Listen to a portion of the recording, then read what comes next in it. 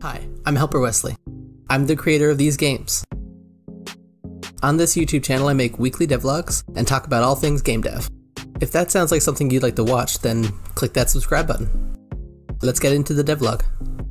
Now this is the last devlog of the year, so I'll be talking about my thoughts on what's happened this year at the end of the video. But let's get into the game dev stuff first. So through some playtesting, I found out that my game's RNG caused a lot of issues. Somebody actually got stuck in a single linear hallway and they couldn't get out, which meant they couldn't get any resources and they were just stuck and couldn't play the game basically.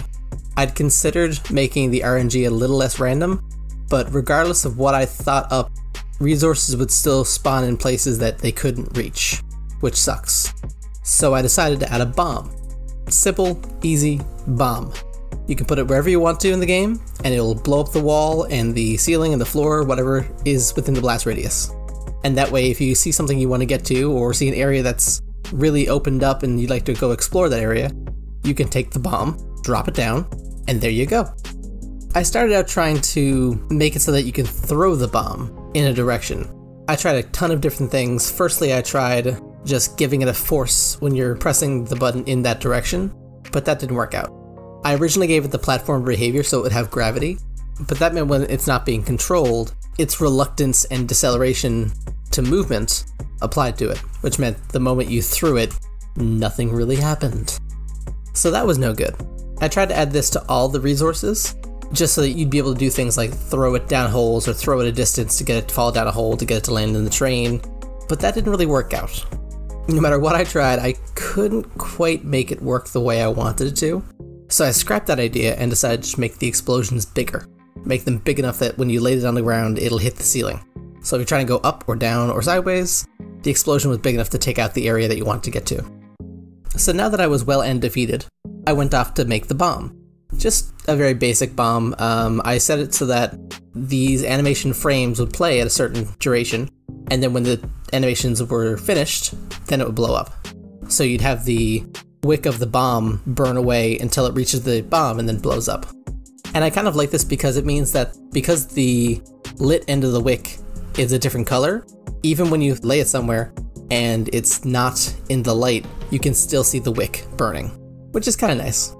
Then of course I had to do some animation things, like make the bomb rotate when the character rotates, so if you're looking one direction or the other direction, when you turn, the bomb turns as well, and then add the explosion effect.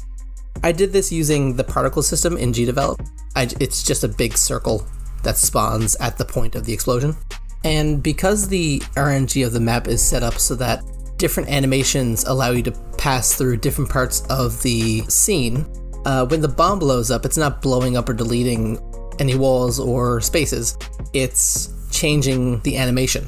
Because if it deleted that piece, then it wouldn't hit the randomizer at the end, which means it wouldn't repeat and would mean that every time you blew up a bomb, it would permanently destroy that segment of the RNG map. So in order to achieve this, I had to track where the bomb was when it blew up, so I could tell where it was in relation to the piece that's being blown up.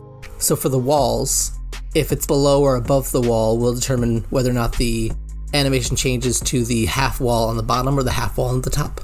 Or at least that was the plan. My brain for some reason didn't really figure out how this was supposed to work properly, so I had a whole lot of trouble with that.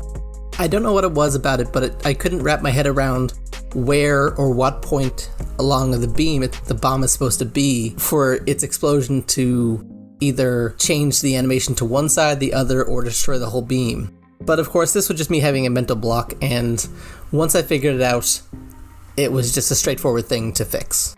So now that's in the game. You can take a bomb from the train and go blow up any section of the map you want. And this will allow players to get to sections that would have otherwise been locked off. The bombs will be crafted by the character that's in the train, and that way the bombs are a limited resource that you don't want to use constantly because it uses up your resources, but you'll use them often enough to get to other resources because they'll be more valuable than the bomb itself, if that makes sense.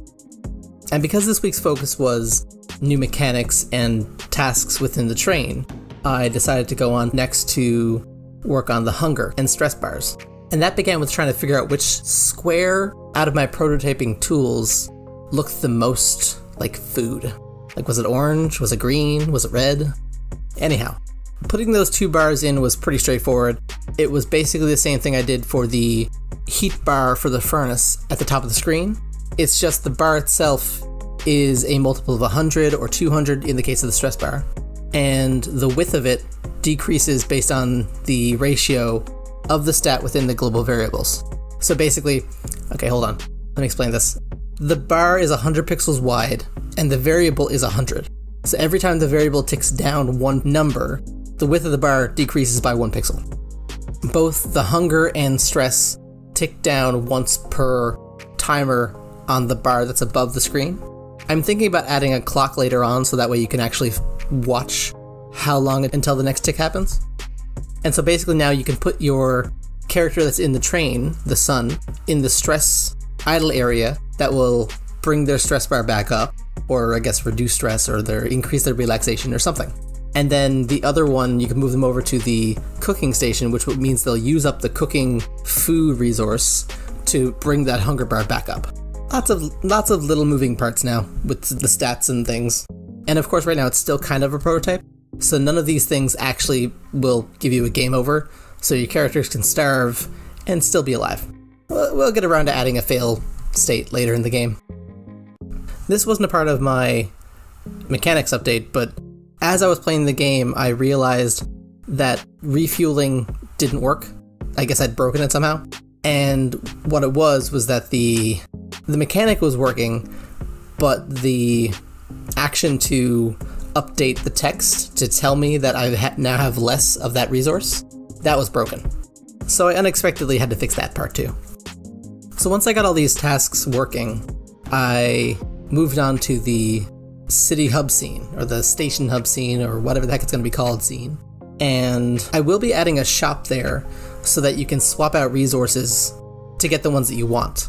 Basically giving up like 5 of one resource to get 3 of the one you want. As well as being able to buy food and maybe being able to buy bomb crafting resources. I'm not sure what I'm going to use for that yet.